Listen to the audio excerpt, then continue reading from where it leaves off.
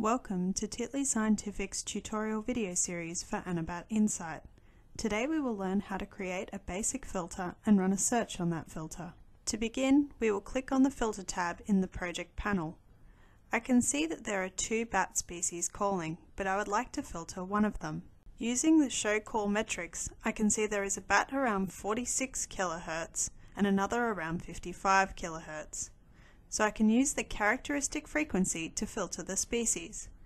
Let's say I only want to see the 46 kHz bat. In the filter, I will choose a minimum characteristic frequency of 40 and a maximum of 50.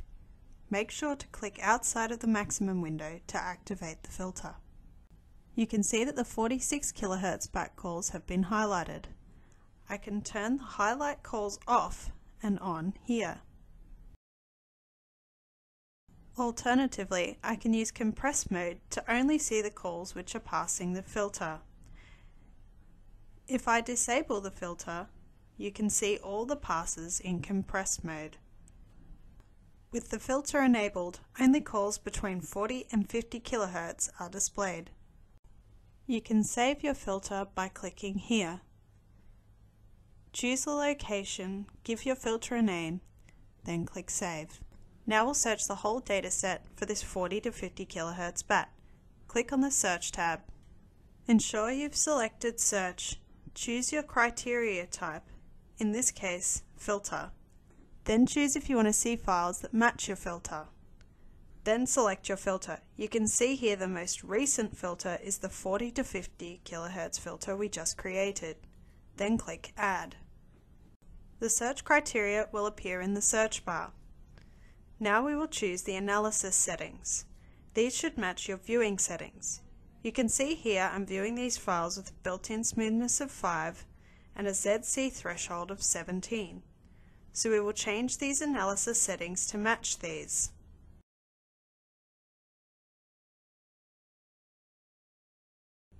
Then we'll scroll down and click Run Search.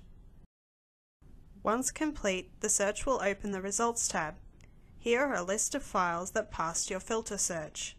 You can open one of these and then scroll through the files.